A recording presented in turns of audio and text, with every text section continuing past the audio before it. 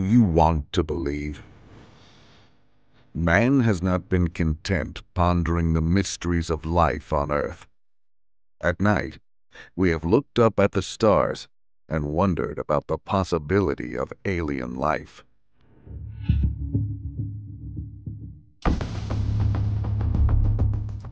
Are there other intelligent beings looking up into the night sky, asking the same question, somewhere else in this vast universe?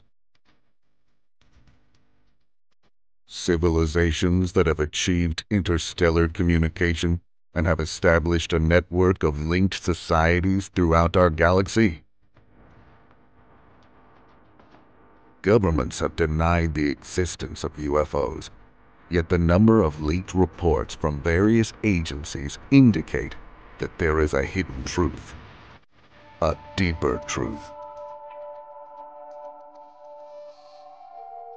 There are many that believe that the truth is out there, and that there are forces who don't want humanity to know, who much rather would have us live in ignorance, to hold us down, chained to the belief that we are alone in the universe. Noted psychoanalyst William Reich delved into the field of aliens in his last book, Contact with Space. He died in prison, the victim of governmental persecution and book burnings. A coincidence?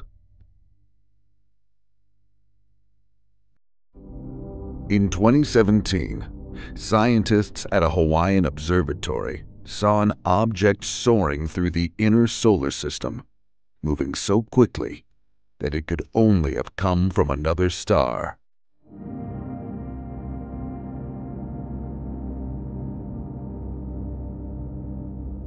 Avi Loeb, Harvard's top astronomer, explained that it could not be an asteroid. It was moving too fast along a strange orbit and left no trail of gas or debris in its wake. The only conceivable explanation was that the object was a piece of advanced technology created by a distant alien civilization.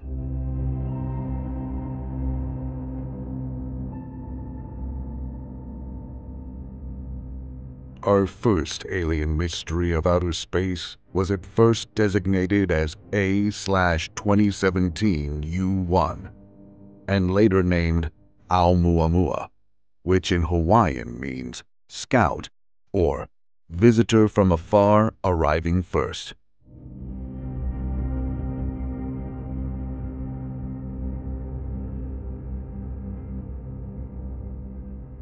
Researchers were stymied when they discovered the enigmatic cigar-shaped object screaming away from the solar system at nearly 57,000 miles per hour. Moving too fast to have originated from our own system, it was traveling on a U-shaped hyperbolic orbit that took it around the sun and sent it back out into interstellar space. Astronomers using the Panoramic Survey Telescope and Rapid Response System Telescope in Hawaii uncovered the odd object. Researchers trained as many telescopes on Oumuamua as possible to learn more about the object before it became too dim for instruments to see.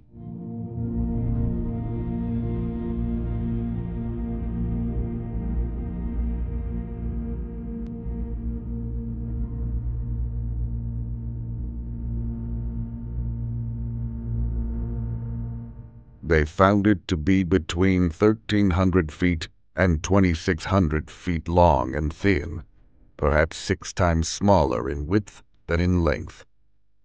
The visitor was tumbling end over end and had a dark red color. Scientists determined that it had come from the direction of the constellation Lyra, though no one has figured out precisely what system it originated in.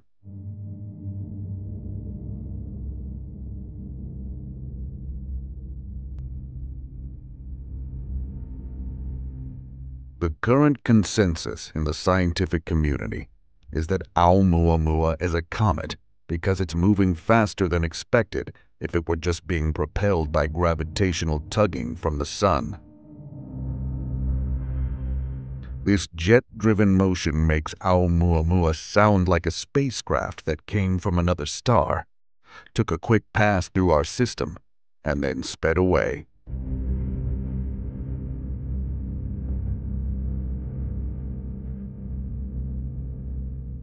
Avi Loeb begs to differ. Along with his co-author, Shmuel Bialy, he released his own conjecture that Oumuamua was a gossamer-thin light sail from an advanced technological civilization. In an effort to help explain the object's comet-like non-gravitational acceleration, his reasoning centered on the fact that outgassing would have altered the visitor's rotation period, an effect that should have been easy to identify but wasn't seen.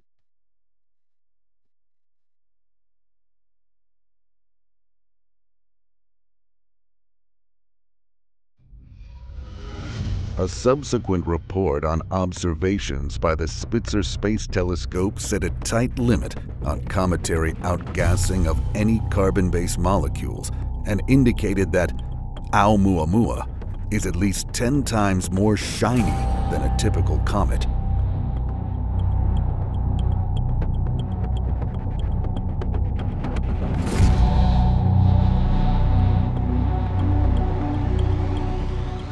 Why haven't we returned to the moon since CiNENET left its surface in 1972? Neil Armstrong and Buzz Aldrin claimed they had witnessed UFOs on the moon's surface, quote, lined up on the far side, watching us. Roger, understand. Go landing. 3,000 feet. Without alarm. 1201. 1201. Neither Armstrong nor Aldrin have commented much outright on the matter. However, a professor, speaking under anonymity, talked with Armstrong at a NASA symposium years after the moon landing.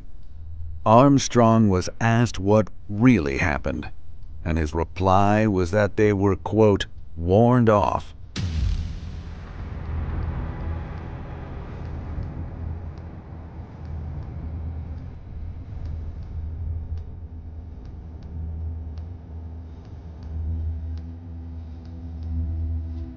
Furthermore, that any plans for a space station near the moon or a moon city were gone immediately. When asked why further NASA missions went ahead following the initial landing, Armstrong would reason that such a sudden ending might have caused panic on Earth. However, the subsequent missions were simply, quote, quick scoop and back again, end quote, operations. According to Alexander Kasantsev, Buzz Aldrin had begun filming the strange objects from inside the landing module, while Armstrong was taking his historic first step on the lunar surface. Further still, he would continue filming, discreetly, when he himself went outside. The film was promptly removed by intelligence services. Armstrong would confirm this version of events, but would not comment any further when asked. Might it be that the conspiracies surrounding the moon landings are legitimate? Only the conspiracy is not whether we landed on the moon or not, but why we didn't return. And what exactly did we really find when we landed there? I just see it as a beginning. Not just this flight, but in this program. In 1979, Maurice Chatelain, who worked for a subcontractor of NASA, confirmed that Armstrong had indeed reported seeing 2 UFOs on the rim of a crater. Chatelain believes that some UFOs may come from our own solar system, specifically Titan.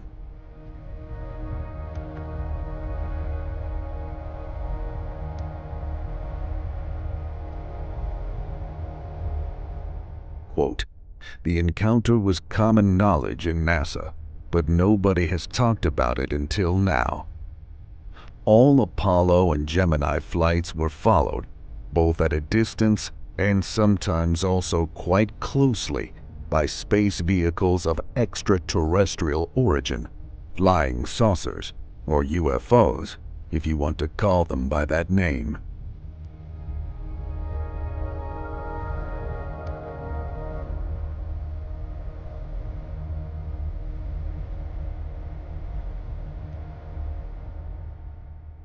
Every time it occurred, the astronauts informed Mission Control, who then ordered absolute silence.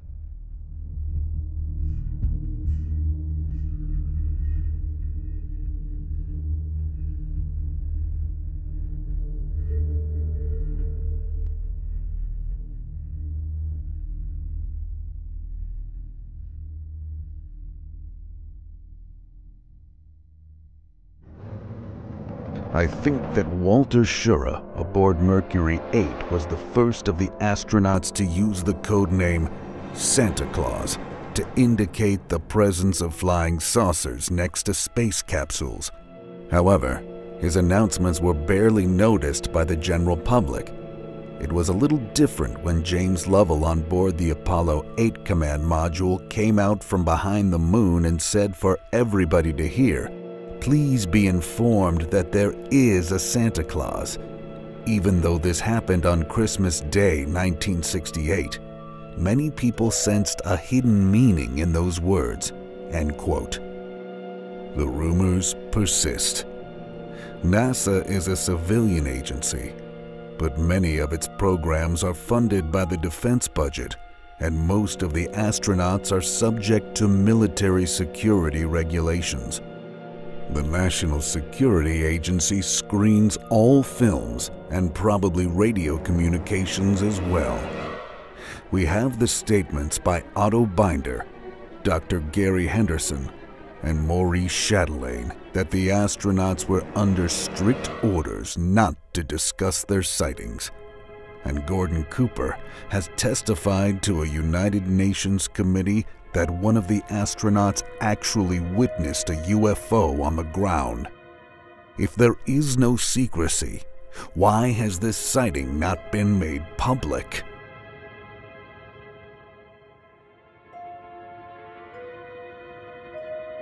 This is a conversation between Apollo 11 and Mission Control.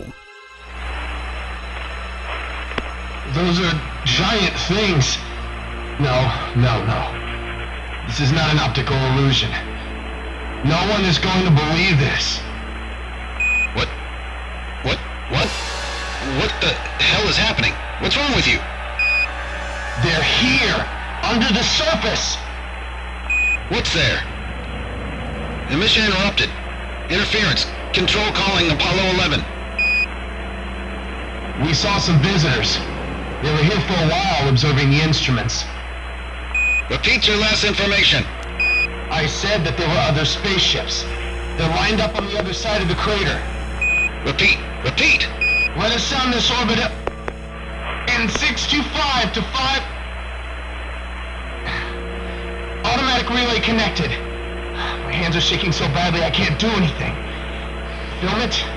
God, if these damn cameras have picked up anything, what then? Have you picked up anything? I didn't have any film at hand. 3 shots of the saucers, or whatever they were ruining the film. Control here. Are you on your way? What's the uproar with the UFOs, over? They've landed here. There they are. And they're watching us. The mirrors. Have you set them up? Yes, they're in the right place. But whoever made those spaceships surely can come tomorrow and remove them. Over and out.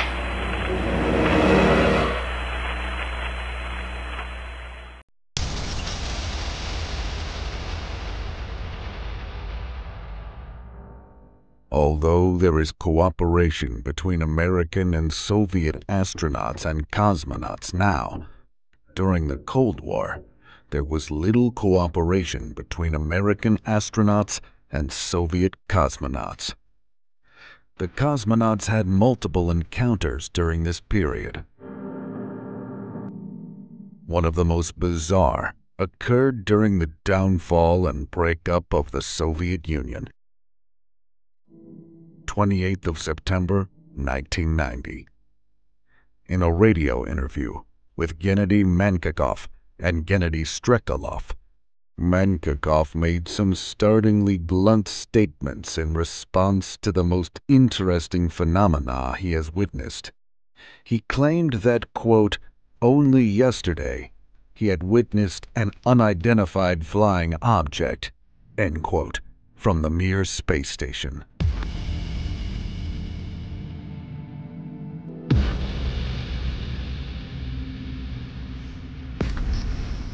Mankakov said that this great silvery sphere was near the North Pole area of the Earth and approximately 20 to 30 kilometers above the Earth. It was, quote, much larger than a huge ship.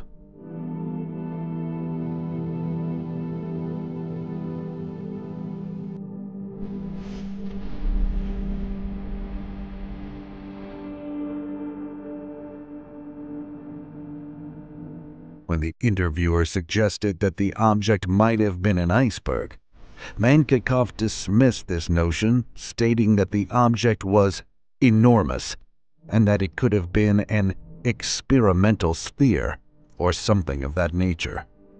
He would further state, I was observing it for around 6 or 7 seconds and then it disappeared. It was just hovering over the Earth. The Soviets were notorious for suppressing extraterrestrial encounters.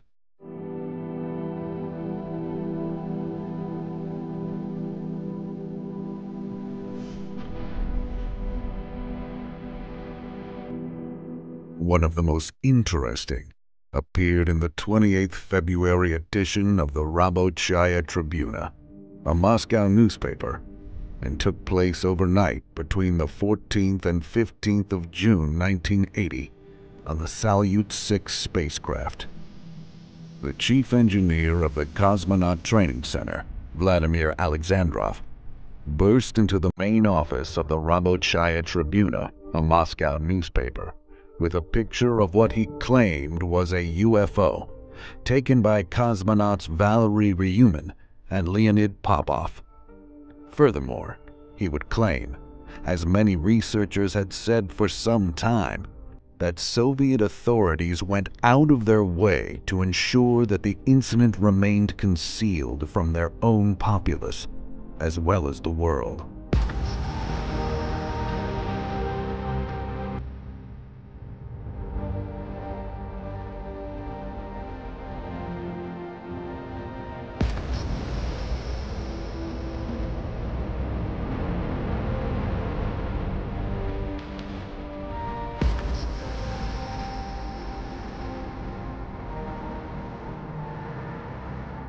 Number 5.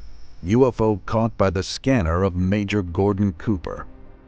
Gordon Cooper, the last American astronaut to fly in a solo mission in space, has a highly trustworthy UFO sighting story. The sighting happened on the final orbit around the planet during one of his solo missions in a Mercury capsule. He witnessed a green glowing object traveling at high speed towards his capsule.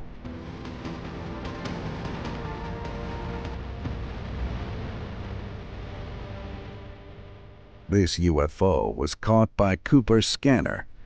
It was directly reported to the space station on Earth, but the journalists that later interviewed Gordon were forbidden to ask about the sighting.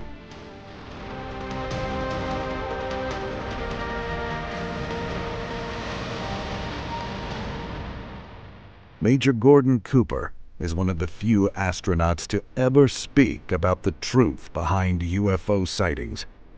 He revealed several major secrets during a taped interview years later, claiming that he was forced to keep all his sightings a secret.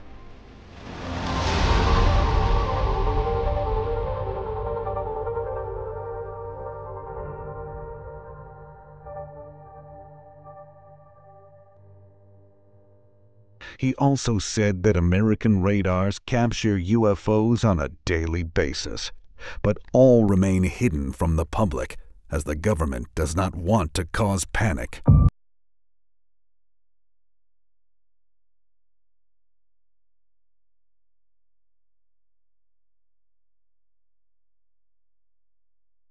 This is what he shared in an interview in 1997. "I know other astronauts share my feelings," declared Cooper, 69, who went into space aboard a Mercury craft in 1963 and on a Gemini craft 2 years later. "and we know the government is sitting on hard evidence of UFOs." Cooper first encountered UFOs as a military pilot in Germany in the early 1950s, when unidentified craft were spotted over an airbase. "We thought they could have been Russian. We regularly had MiG-15s overflying our base. We scrambled our Sabre jets to intercept, and we got our ceiling of 45,000 feet. They were still way above us, traveling faster than we were. These vehicles were in formation like a fighter group. They were metallic silver and saucer-shaped. Believe me, they weren't like any MiGs I'd seen before. They had to be UFOs."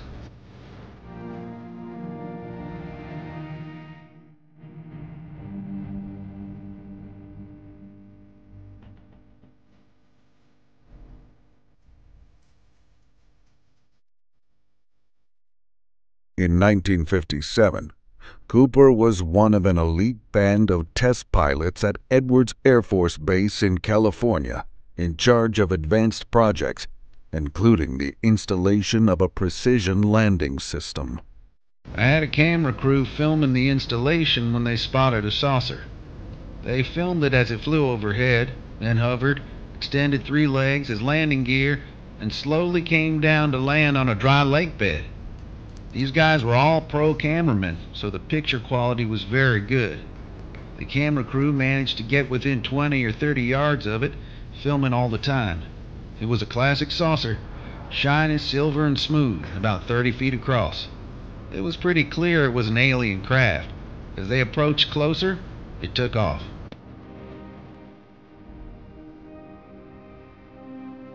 When his camera crew handed over the film, Cooper followed standard procedure and contacted Washington to report the UFO.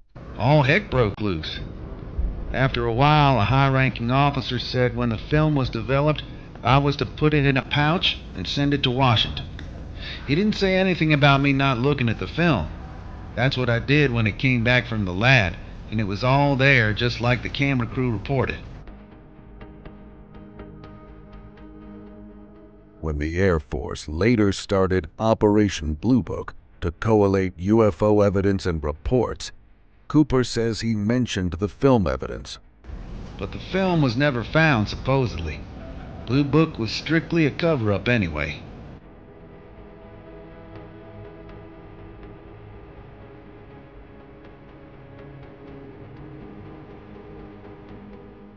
Cooper revealed he's convinced an alien craft crashed at Roswell, New Mexico in 1947, and aliens were discovered in the wreckage. "I had a good friend at Roswell, a fellow officer. He had to be careful about what he said, but it sure wasn't a weather balloon like the Air Force cover story. He made it clear to me what crashed was a craft of alien origin, and members of the crew were recovered."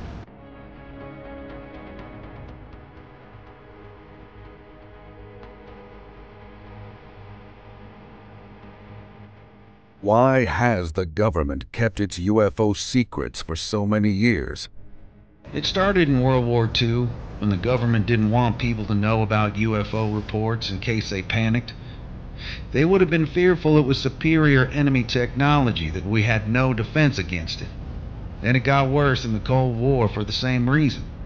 So they told one untruth, they had to tell another to cover that one, then another, then another. It just snowballed. And right now, I'm convinced a lot of very embarrassed government officials are sitting there in Washington trying to figure out a way to bring the truth out. They know it's got to come out one day, and I'm sure it will.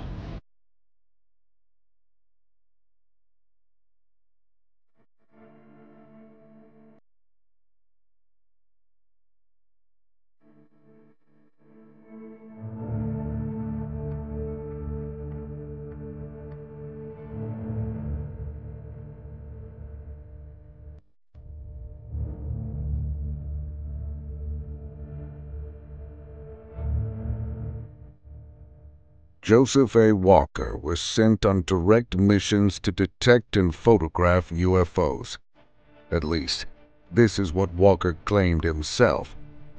He was an American World War II pilot, experimental physicist, NASA test pilot, and astronaut, and was one of 12 pilots who flew the North American X-15, an experimental space plane jointly operated by the Air Force and NASA. The X-15 is cut loose 7 miles over the Mojave Desert to fall free and glide back to Earth, testing the stability of the most radically different aerodynamic structure ever engineered.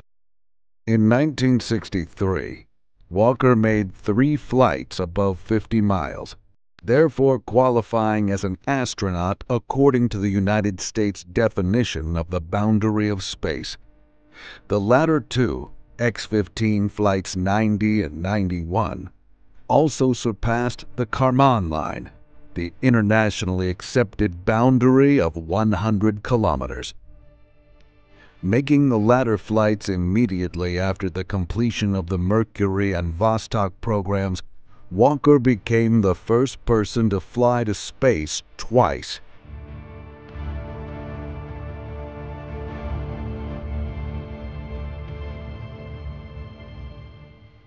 He was the only X-15 pilot to fly above 100 kilometers during the program.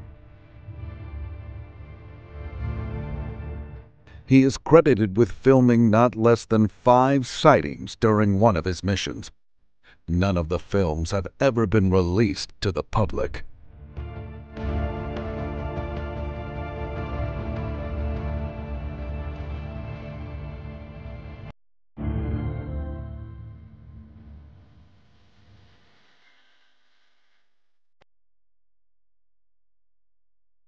Walker was killed on June 8, 1966, when his F-104N starfighter chase aircraft collided with a North American XB-70 Valkyrie. At an altitude of about 25,000 feet, Walker's starfighter was one of 5 aircraft in a tight formation for a General Electric publicity photo when his F-104 drifted into contact with the XB-70's right wingtip.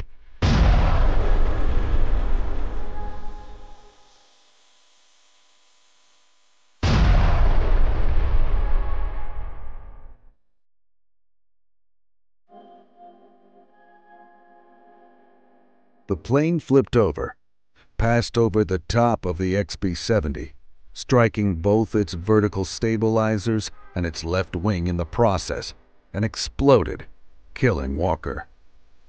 The Valkyrie entered an uncontrollable spin and crashed into the ground north of Barstow, California, killing co-pilot Carl Cross. Its pilot, Alvin White, one of Walker's colleagues from the Man in Space Soonest program, ejected and was the sole survivor. The USAF summary report of the accident investigation stated that, given the position of the F-104 relative to the XB-70, the F-104 pilot would not have been able to see the XB-70's wing, except by uncomfortably looking back over his left shoulder. The report stated that it was likely that Walker, piloting the F-104, maintained his position by looking at the fuselage of the XB-70 forward of his position. The unlikeliness of a test pilot and astronaut with such a long career making a mistake like this was not considered by the accident investigators.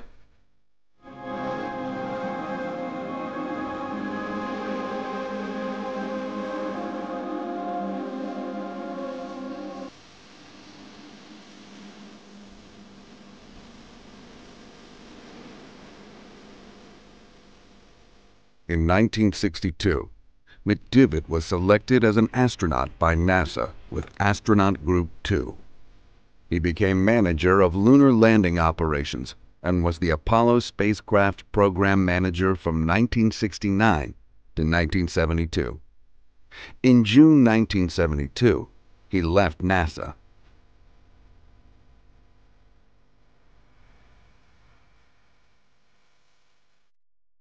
White was selected as one of the second group of astronauts, the so-called Next Nine, who took part in the Gemini and Apollo missions.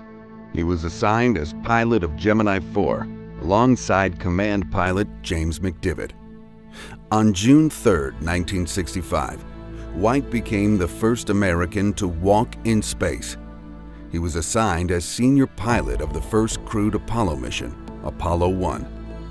White died on January 27, 1967, alongside astronauts Virgil Gus Grissom and Roger B. Chaff in a fire during pre-launch testing for Apollo 1 at Cape Canaveral, Florida.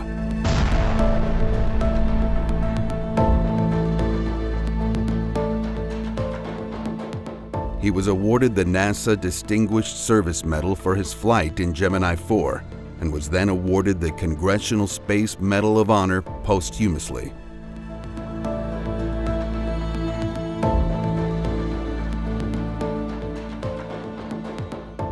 In 1965, the two astronauts were doing a test run over Hawaii.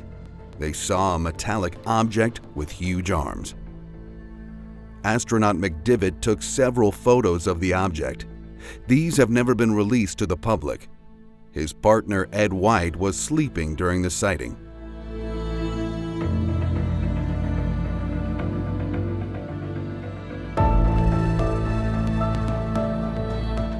In December 1965, Gemini 7 astronauts James Lovell and Frank Borman saw a UFO during their second orbit of their record-breaking 14-day flight.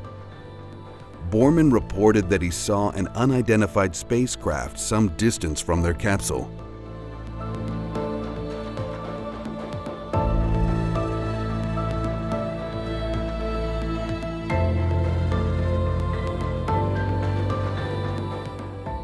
Gemini Control at Cape Kennedy told him he was seeing the final stage of their own Titan booster rocket. Bogey at 10 o'clock high. This is Houston.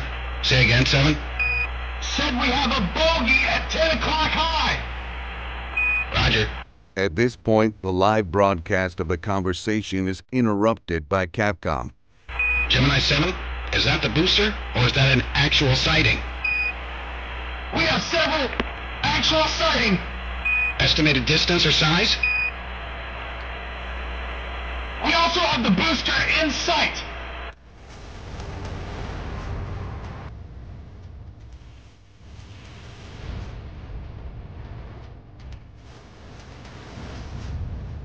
Borman confirmed that he could see the booster rocket all right, but that he could also see something completely different. He is reported to have taken some magnificent photos of two mushroom-shaped UFOs on December 4th. The pictures seem to show the glow of a propulsion system on the underside. The pictures were taken at a range of several hundred yards.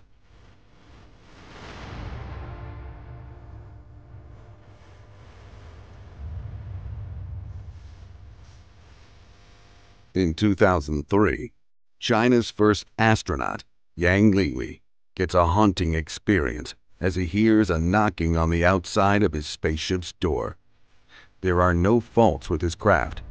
So is he imagining it, or is there someone, or something, on the outside knocking to get in?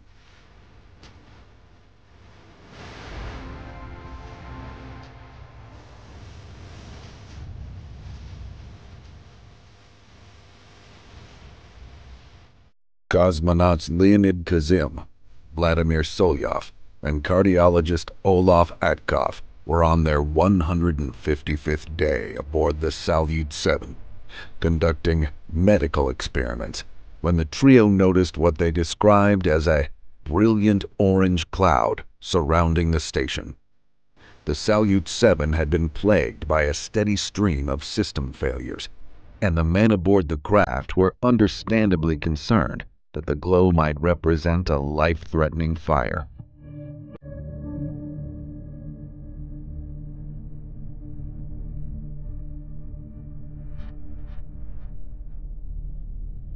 Fearing the worst, the cosmonauts rushed to the portholes only to find themselves blinded by an intense luminescence that poured in through the circular apertures.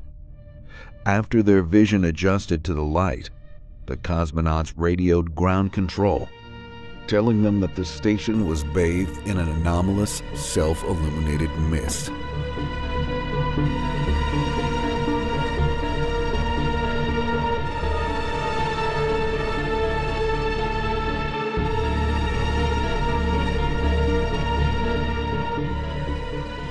The men returned to the portholes, shielding their eyes from the radiance, and that's when they spied something so incredible that it would alter their perception of reality. According to reports published in newspapers across the globe, the 3 Russian explorers saw colossal, winged, humanoid creatures hovering just outside the station in the vacuum of space. They were said to resemble those of humans with peaceful expressions, and the Soviet scientists claimed that the creatures noticed them and offered distinctly beatific smiles. This quote was published in the newspaper reports.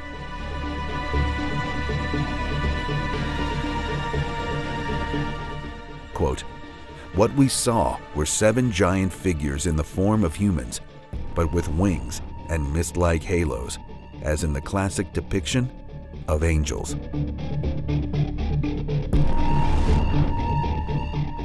The cosmonauts described these haloed beings as nearly 80 feet in height, with a wingspan comparable to that of a 747.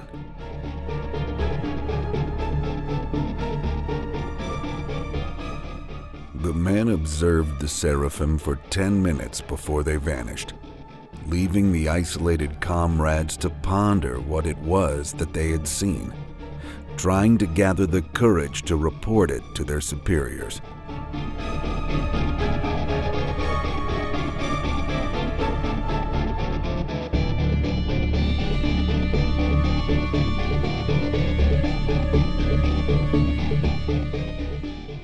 By their own admission, the cosmonauts were themselves reluctant to accept the existence of the angelic beings which they had seen, and concluded that they were more likely suffering from some form of mass delusion brought on by their long space journey, rather than an actual encounter with alien entities. Their self-induced denial was put to the test 11 days later, when additional cosmonauts arrived at the station and the celestial beings returned.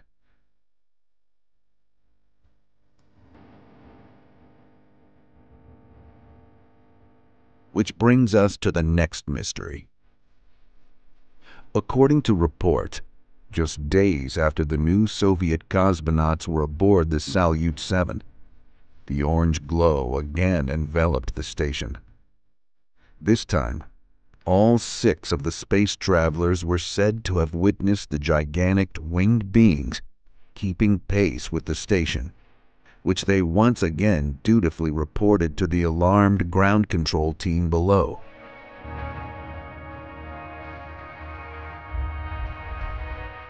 As the 6 cosmonauts stared out of the portholes, they must have been overwhelmed by sensations of awe, wonder, and fear.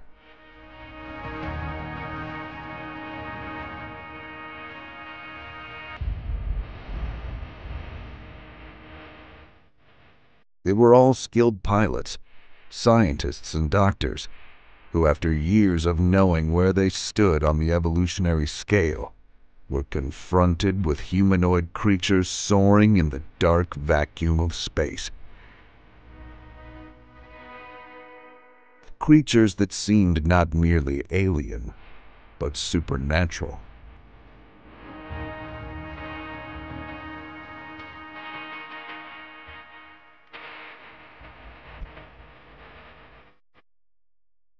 According to news accounts, one of the cosmonauts stated, quote, "They were glowing, and we were truly overwhelmed.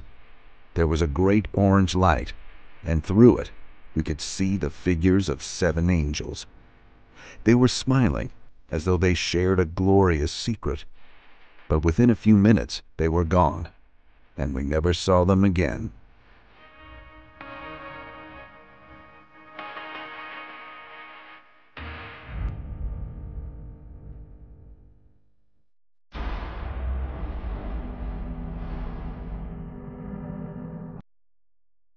After the Space Angels disappeared, Kazim, Solyov, and Atkov could no longer dismiss the phenomenon as a communal hallucination brought on by the pressure of a long mission in orbit.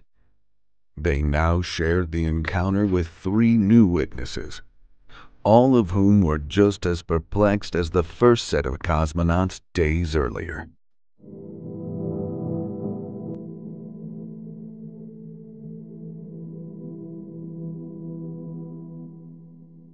This left both the explorers and the crew at mission control to ponder the question, what did the cosmonauts witness?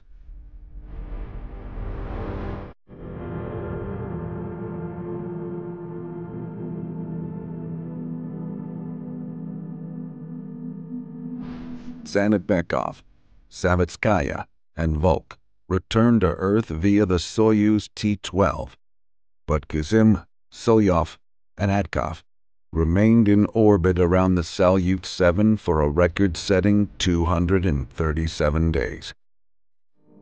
On their return, they were subjected to a battery of physical and psychological examinations to see if there might be a medical explanation for the phenomenon. But, according to all accounts, they passed both with flying colors.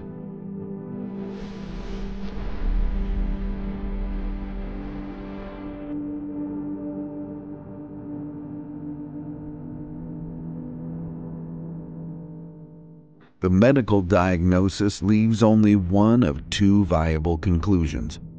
The first is that 6 cosmonauts, in 2 separate instances, would jeopardize their careers, reputations, and even their lives, all for the sake of a prank.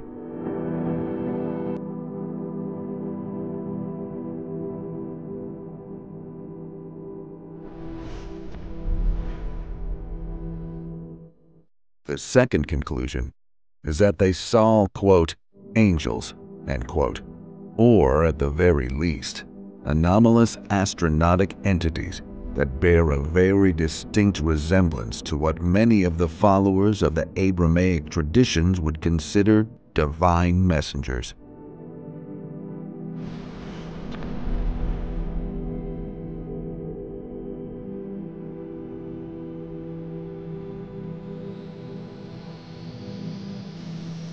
On May 5, 1981, Russian cosmonaut Vladimir Kovalyuk saw something remarkable from the porthole of Salyut 6. According to Kovalyuk, as the spacecraft was flying over South Africa, moving towards the Indian Ocean, he saw an elliptical-shaped object that was flying along with the spacecraft. It looked like it would rotate in flight direction.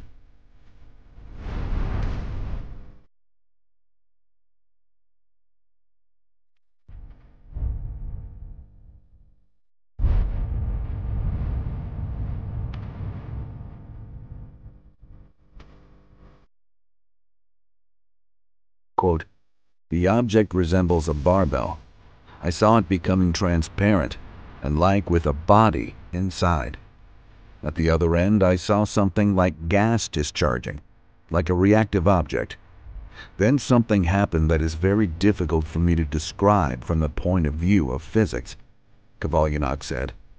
He added, I have to recognize that it did not have an artificial origin. It was not artificial, because an artificial object couldn't attain this form. I don't know of anything that can make this movement, tightening, then expanding, pulsating. Then as I was observing, something happened. 2 explosions. One explosion, then 0.5 seconds later, the second part exploded. I called my colleague Victor, but he didn't arrive in time to see anything. The object moved in a suborbital path, otherwise I wouldn't have been able to see it. There were two clouds like smoke that formed a barbell. It came near me and I watched it." End quote.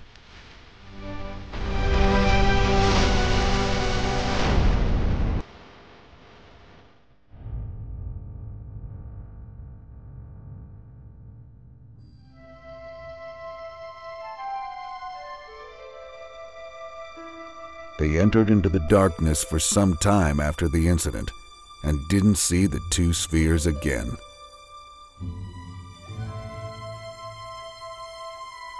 Astronaut Slayton claimed decades after the incident that he had witnessed a UFO while test flying a P-51 fighter jet over Hastings near Minneapolis on the 19th of December, 1951.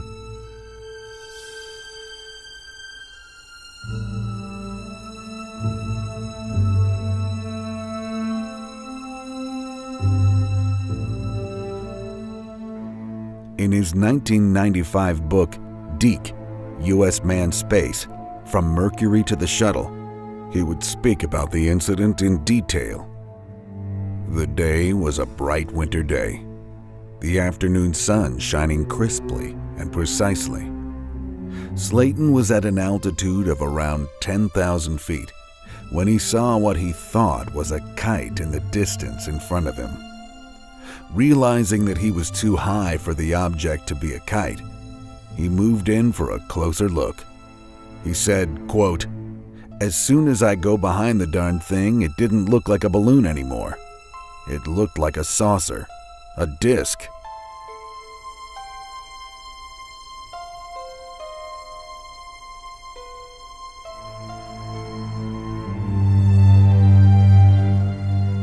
The object was moving away from him, and quickly, despite the fact he was traveling at just over 300 miles per hour. He watched it for several minutes before it climbed upwards and, quote, just flatly disappeared.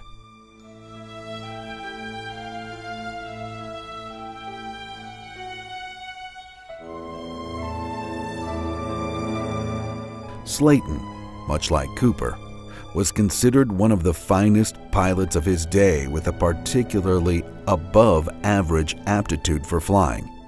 In fact, he was so highly recommended that he was handpicked as one of the first astronauts to enter the U.S. space program.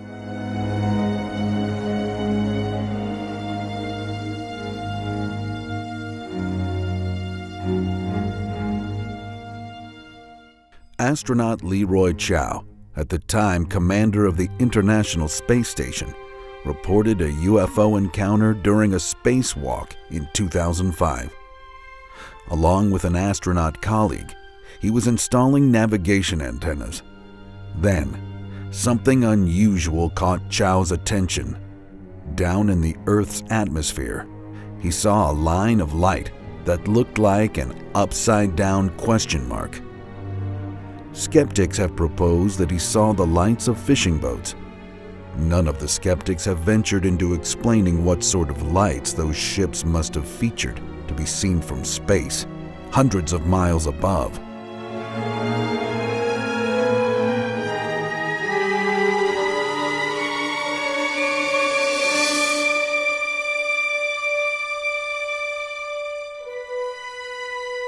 The Apollo missions were considered NASA's most successful space program.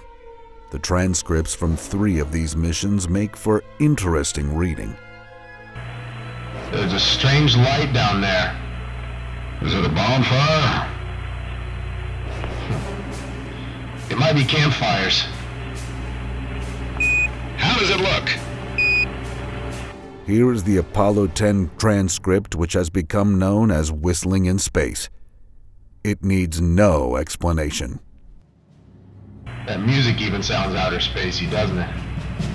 You hear that? That whistling sound? Yeah. Did you hear that whistling sound too? Yes. Sounds like, outer space type music. I wonder what it is. Boy, that sure is weird music. We're gonna have to find out about that. Nobody will believe us. Yes, it's a whistling, Like an outer space type thing. I mean, what the hell was that gurgling noise? I don't know. But I'll tell you, that eerie music is what's bothering me. You know that... Goddamn, I heard it too. You know that was funny. That's just like something from outer space, really. Who's going to believe it? Nobody. Shall we tell him about it? I don't know. We ought to think about it, son. Did you hear it, Tom? Yeah, I heard it. Hell, I just want to get out of this suit.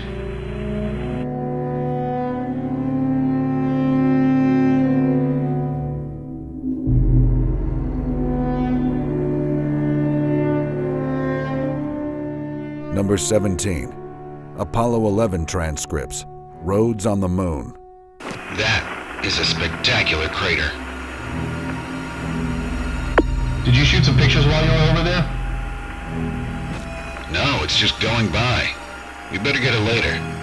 There will be better times, if the damn antenna isn't in the way. Boy, there must be nothing more desolate than to be inside some of those craters, those conical ones. The people that live in there probably never got out. Oh God, look at that monkey. He's my favorite. Look at that son of a bitch. You see all those roads? Triangular roads leading right past him? And here is the Apollo 14 transcript. Are there dikes on the moon? Really an interesting one. Huh. That one looks like got a rugged one right out there with the central peaks. Sure does. Got a really complex central structure. It's got one of the biggest central peaks around. It's a very unusual crater. But there are some dark areas in it that Farouk has gone on record as saying they're dikes. Hi, son. That one right down there just shows how it dominates the whole photograph. Just an extremely bright crater. Sun angle just isn't high enough for you to see it here. Yes, they're mining it, I think.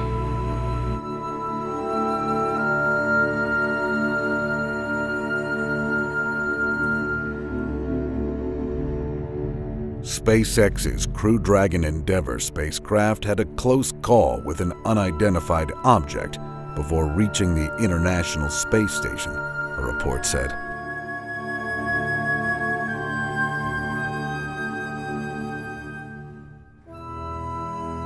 U.S. Space Command warned the crew aboard the spacecraft of a possible collision with an unknown object after launching into orbit on Friday.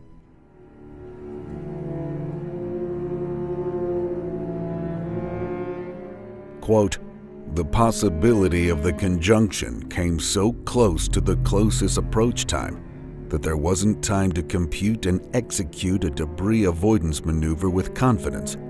So the SpaceX team elected to have the crew don their pressure suits out of an abundance of caution." End quote.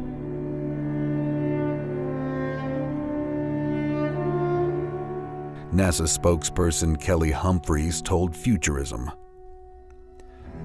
"At its closest point, the object passed about 28 miles away from the spacecraft," the report said. Ultimately, quote, "there was no real danger to the crew or the spacecraft," Humphreys told the outlet. Crew Dragon Endeavour made it to the International Space Station on Saturday. The U.S. Space Agency released a series of pictures taken during the March 1969 launch. One shows astronaut Dave Scott wearing a red helmet as he climbs out of the command module in orbit, high above the Earth. Other pictures look down on the surface at lands and oceans covered by wispy clouds. Now, a YouTuber claims one of these images is evidence of extraterrestrials and posted video with a close-up to demonstrate. The YouTuber, who goes by the name Secure Team 10, believes the crew had no idea they had snapped the UFO. He says, quote, "This is a photo that was snapped by one of the astronauts doing spacewalks before coming safely back down to Earth. And just like in the past photos, a dark triangular craft seen above Earth in shuttle missions that happened many decades later. This was discovered to be lurking among these clouds, all the way back in the mid-60s when this photo was taken. This thing is virtually undetectable. Even when the photo is halfway zoomed in, it's still hard to see. When we go all the way in, we get yet another dark triangle UFO that seems to be at an angle as if it's flying right above the clouds, right at the line where the Earth's atmosphere meets space. Almost like it was just orbiting the Earth along with the astronauts who likely, when snapping this photo, had no idea that this mysterious black triangle was hundreds of miles away in the distance." End quote.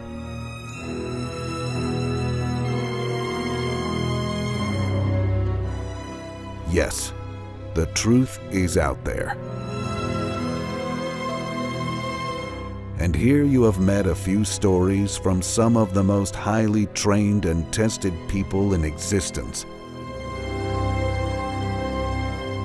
Professionals who regularly go through every conceivable test to ascertain their mental and physical facilities are fully operational.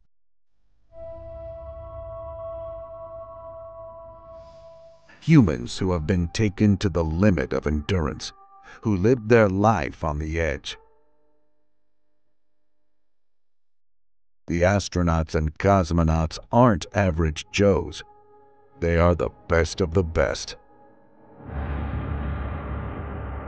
Let's finish this documentary with the words of a spiritual world leader, the Dalai Lama. The number of habitable worlds in our galaxy alone exists in the tens of billions, and that's on the lower end of the scale. And the number of habitable galaxies we can see apart from our own is approximately 100 billion.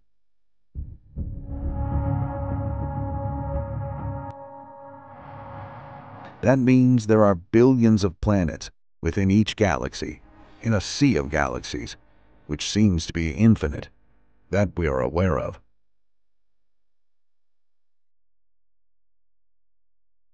To ponder the idea that intelligent extraterrestrial life might exist out there in all that endless possibility only seems natural. How could there not be? If we looked down at the world from space, we would not see any demarcations of natural boundaries. We would simply see one small planet. Just one.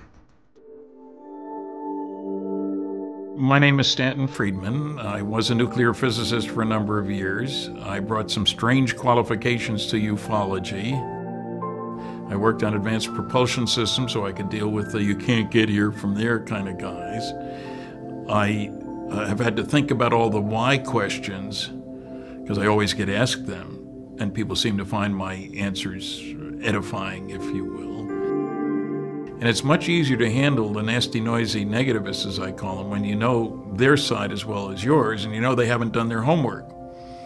I have yet to find a debunker who has done his homework. Otherwise, he wouldn't be able to defend his position, because there's plenty of data showing he's full of baloney. After 51 years of study and investigation, I've reached 4 major conclusions about flying saucers, and I prefer the term flying saucers. Oh, why don't you say UFO? Because all flying saucers are UFOs, very few UFOs are flying saucers. I'm interested in the flying saucers, not in the UFOs.